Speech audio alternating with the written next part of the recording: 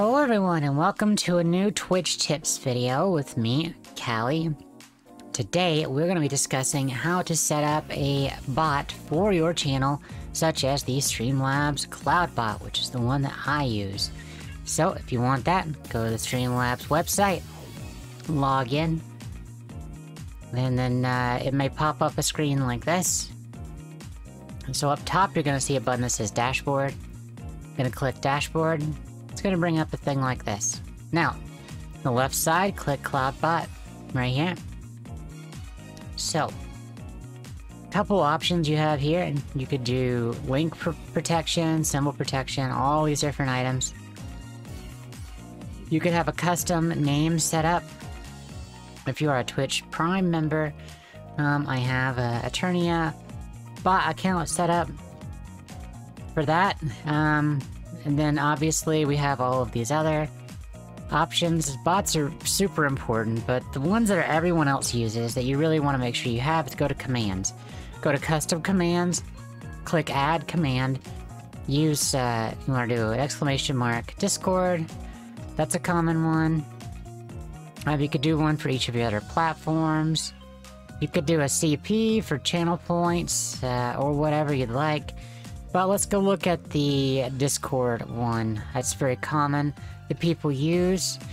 Discord. Obviously join the Eternia Archives Discord. Special role for being Callie's subscriber. And you put a link to your Discord there. Okay?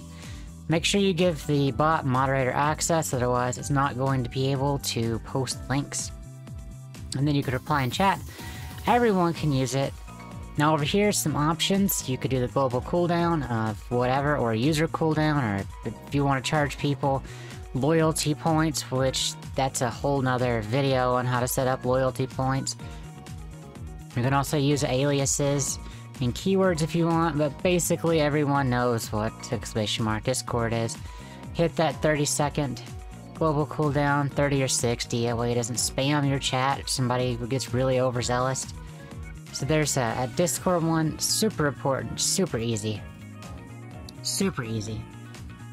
Now this is obviously after you've turned on the Cloudbot itself, up top. So, other important ones. So there's different, I know this is another popular one that people have, which is Lurk. !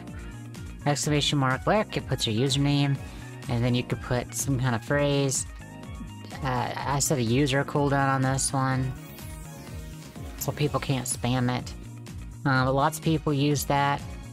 If you want one for the word no one else could use, or just your mod can use, this shows all of my different places.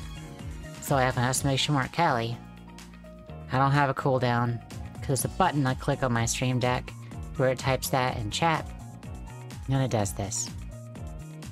Obviously, if you want to do anything else besides this, any common command that you're gonna see on other Twitch streamers' things, you can make it here. You just go do that. There's lots of default ones that already exist, so I recommend looking at these, see if there's any you want to keep. You could have quotes, you can have some timers. So this is a big one. It's one a lot of people struggle with. So, for me, I use Twitter and Discord the most. I'm also on a lot of other spots, but for Twitter, you added a timer. I named it that. So I put, this is a decent call to action, so once an hour we'll send this. So every 60 minutes, it will check to see if in the last 5 minutes there were at least one chat line. So every hour it's going to go off. And I think that's important. To have something like this just reminds people to go do the things. Now this one, if your chat is really active, I have it set up for every 30 minutes. Like hang out and chat with Callie, join the Discord server, so then it puts a link to Discord. Now this only happens if chat is very active. So in the last 5 minutes, if there's been 15 lines of text, it's gonna take and put this out in chat. Obviously there's tons more you could do. I've debated doing some other ones, but these two seem to not clog up the chat but they're also pretty important. Obviously, if you use different platforms besides Twitter, replace that with this. It's good to have some timers of just auto stuff. You don't have to think about if there's enough chat going on. It will just do it for you. So I recommend setting these up.